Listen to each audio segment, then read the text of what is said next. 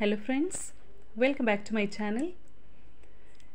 In this video, we shall learn an important topic from mathematics, that is permutation and combination for Gpstr exam 2022.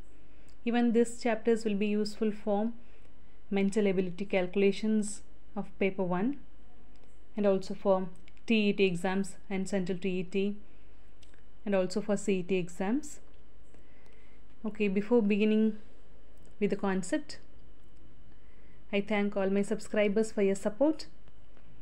And if you're watching this video for the first time, this channel for the first time, please do subscribe and press the bell icon and also press all so that you will get the notifications of all the video we upload here related to this Gpstr exams. Okay, let's move into the topic now. Permutation and combination, easy chapter. Only thing we have to be thorough with the basics, okay, basic formulae related to this topic. So permutation is an orderly arrangement of objects. Okay, since most of you are watching this video are Gpstr aspirants, so I no need to go deep into the concept actually, so I'll directly go. If it is for the school children, we can go little more depth and explain all the concepts with the examples. So we select the important numericals and we try to solve. Okay, so always there is some questions from this for the mental ability paper 1, so please pay attention. Okay, if one event occurs in m different ways and another event occurs independently in n different ways. Okay, there is some event occurs in n ways, okay, like this, like m ways and also n ways. Then two events together can be done in m cross n or m into n in different ways.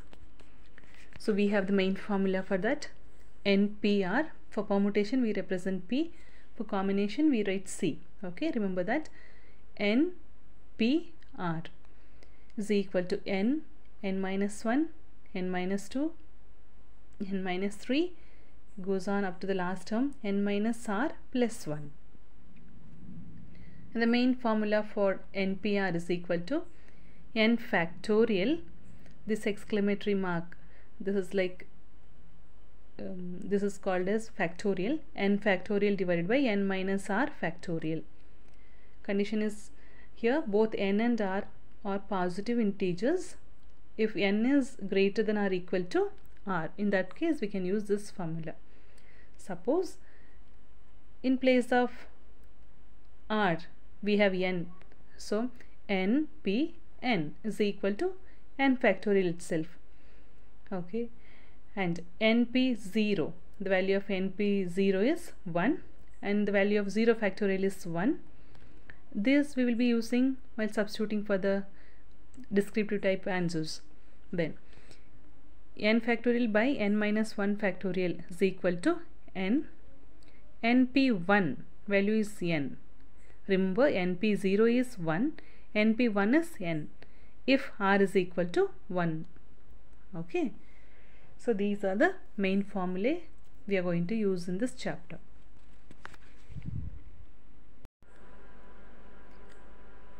Okay, let's move into the sums now. These kind of small ones will be asked for multiple choice questions.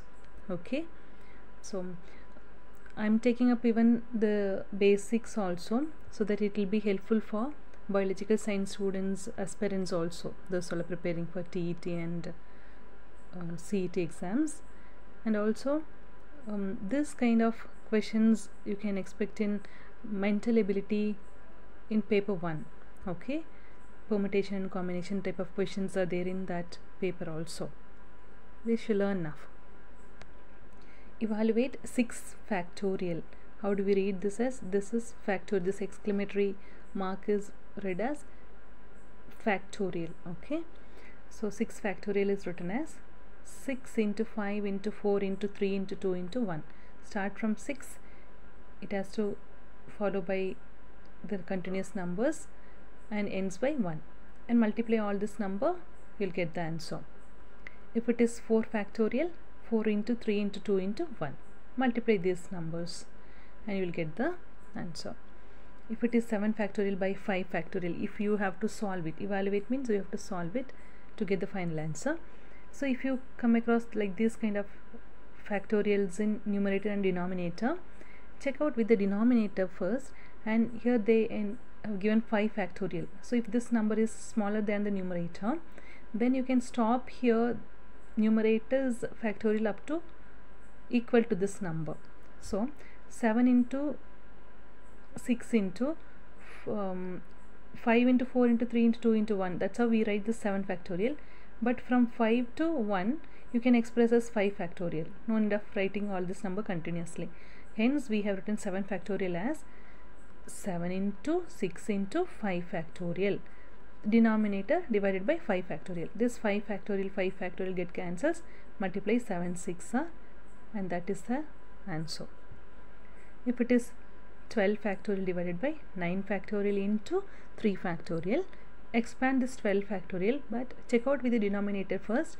Here the highest number is 9. So in order to cancel this highest number, you have to stop this number for this 9. So this 12 factorial can be written as 12 into 11 into 10 into 9 factorial. Don't forget to write this factorial, that is important. Divided by, write this 9 factorial as it is, so that we can cancel this numerator and denominator with the same. That's the reason we have. Otherwise, no problem, you can expand and you can cancel. That takes time, okay? Little shortcuts we can go with. And 3 factorial is written as 3 into 2 into 1. So 9 factorial get cancels. And again further you can solve. 3 1s are 3 4s are 12. 2 1s are 2 2s are 4. So multiply these numbers, you will get this answer. Convert the following into factorials. See here, then they have given the continuous factors multiplication, the product of factors we have to express in factorial. You see 1 into 2 into 3 into 4 into 5 into 6 into 7. So you come in the reverse order. So you can write as 7 factorial. If it is given 6 into 7 into 8 into 9, so it does not end with 1, okay? So what you can do is, whichever the number it starts with, you write that number as factorial.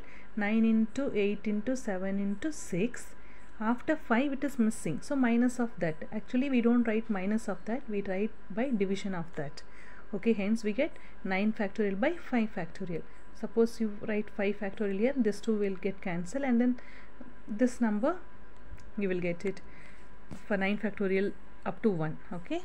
So this is the solution for this.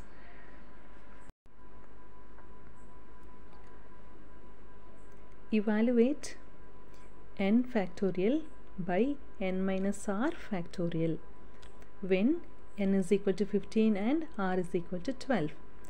So what are given n value and r value, substitute for the above formula. N factorial is 15, so 15 factorial divided by 15 minus r value is 12 factorial. And then so 15 minus 12 is 3, so you can write as 3 factorial, and this 15 write as it is. What is 15 factorial value? So yeah, you have to start from 15 and end with 1 with multiplication, but denominator you have to check out, that is 3 factorial. So stop here for 3 factorial. 15 into 14 into 13 into 12, since it's a long number, put dash dash dash, and up to 3 factorial you can write, divided by 3 factorial. This 3 factorial get cancels. You can multiply all this number and write, but multiplication of these many numbers, 15 into 14 into 13 into 12, takes a long process, so you can stop here only, okay? Usually they may not ask for this such a big number, but if at all asked, you can stop here. Okay, find the LCM of 4 factorial, 5 factorial and 6 factorial. So let us check it out. For this number, to find the LCM, from the among the given number, you check the least number and you stop the above numbers factorial for the least numbers to match up with it. So if you take this 4 factorial, you can write as 4 factorial. For 5 factorial, you can write 5 into 4 factorial. For 6 factorial, 6 into 5 into 4 factorial in order to find the common factor. Hence, common factor of all these 3 is 4 factorial is common in all the 3. Write 4 factorial once into 5 factorial, so not 5 factorial, it is 5. 5 is common in only this 2. So write that 5. What is left? 6 is left. 6 is not common in any of the lines. So uncommon factor is 6. Okay. So to find the LCM, the formula is common factor into uncommon factors. So the common factors are 4 factorial into 5 into uncommon is 6. 4 factorially expand, 4 into 3 into 2 into 1 into the above 5 and 6 write as it is. Multiply all this number, you will get as 720. This is the answer.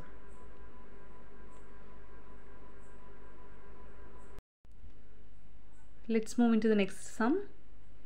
If n plus 1 factorial is equal to 12 of n minus 1 factorial, find the value of n. Okay.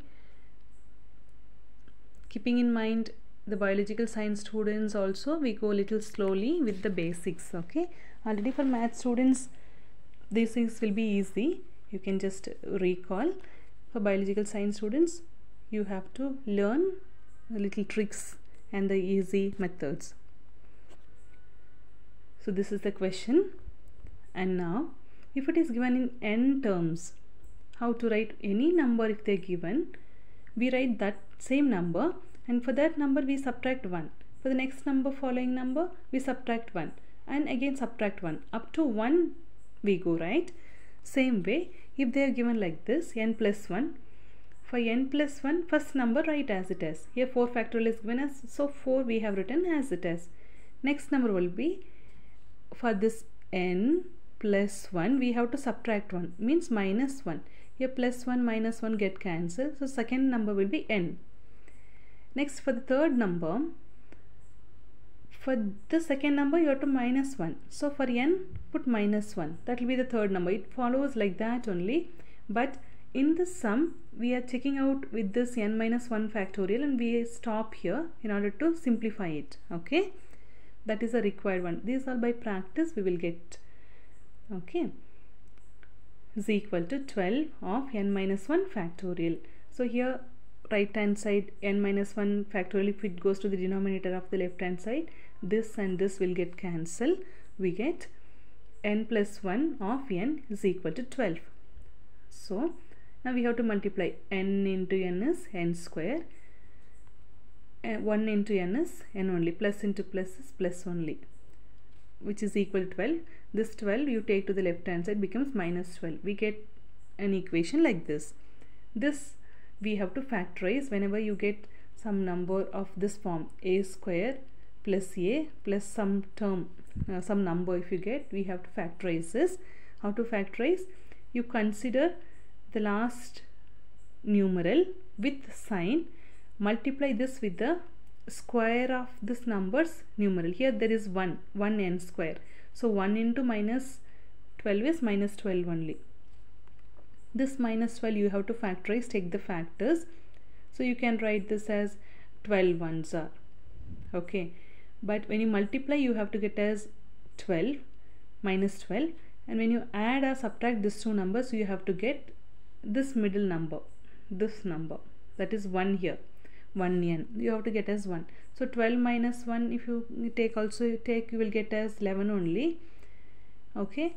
12 plus 1 if you get, you will go to 13. So all the possible answers you have to check it, and then we go for this values. 4 3s are 12. You put plus for the 4 because we have to get the positive value when you add or subtract. So to add or subtract with different signs, you have to put the positive number here. Related to these numbers, basics, we have already uploaded video. Please check our description box. It is from the basic concept of number system. It is given there. I have explained there. So plus 4 and minus 3. 4 3s are 12. Plus into minus is minus. How to write this? Write n square as it is. Instead of this n, you write plus 4n minus 3n and write last number as it is, minus 12 is equal to 0. And from this 2 you can take the common factor. Here n square plus 4n, n is the common factor, and if you take n from n square, if you take out n, n remains, n plus from this 4 and n you have taken out already n, only 4 remains. Okay, minus 3 of here, oh sorry, how to take this common factor? Here minus is the common, you can take it out. Here 3 is given. In 12 do we have 3? Yes, so 4 3s are 12 we can write. So you can take out 3 common, and what is remaining? If you take out minus 3 is taken out, so n is remaining, and here you have taken out already minus, so you have plus there inside, and you have taken out 3, so 4 is remaining, 4. So n plus 4, all at last you have to get this n plus 4 and n plus 4 as common. Okay, this by practice you get. Already you have learned in your 10th standards of your school days, biology students. Please practice this. For math science students, easy for you, so no problem. Now again n plus 4 and n plus 4 is common here, and what is remaining? This n plus 4 and n plus 4 write once, and remaining n minus 3 write as it is inside the bracket, is equal to 0. Now for this each number you can equate to 0. N minus 3 is equal to 0 or n plus 4 is equal to 0. Therefore n is equal to 3 or n is equal to plus 4 going to the other side gives us minus 4. So this is the answer. Don't forget to write this r here, either this value now and this value, either this or that. Now simplify. N plus 1 factorial divided by n minus 2 factorial of n minus 1. So you can expand this term again to cancel some terms here. We have in the denominator up to n minus 2 factorial. So this factorial can be expressed like in the previous, you have seen here how we expanded n plus 1 factorial as n plus 1 n minus 1, and up to n minus 2 factorial you can write n minus 2 factorial. Denominator write as it is. This n minus 2 factorial get cancelled, n minus 1 cancels, only remaining term is this n plus 1 into n. You can multiply and keep the answer also. And these type of questions also will be asked for multiple choice. Evaluate 12p4. If it is 12p4, it is 12 factorial by 12 minus 4 factorial. What is 12 factorial? 12 into 11 to 10 it goes up to, but we have to check it on. 12 minus 4 is 8 here, so we have to check it out with the denominator. Up to 8 factorial you can stop. So 12 into 11 to 10 into 9 into 8 divided by 8 factorial. Cancel this to multiply the remaining number, that will be the answer. If it is given 8p8, so you can write 8 factorial by 8 minus 8 factorial, n factorial by n minus r factorial. This is the n value, this is the r value. So 8 minus 8 is 0 factorial. 0 factorial value is 1. On the numerator you have to write an multiply all these numbers, that will be the answer. If it is given 35p0, if you get r value as 0, okay, in any permutation, so the answer will be 1. Okay, 35p0 is equal to 1. Okay, so we'll continue the remaining sums in the next video. So keep watching, so you will get the notifications of the video as we post. So those who have not subscribed to our channel, please do subscribe, and if you like this video, please give a thumbs up. Okay, don't forget to give a thumbs up so that it will encourage us, so we can make sure that you really like our videos. Okay, give feedbacks. If you have any issues, you can comment in the comment box. Okay.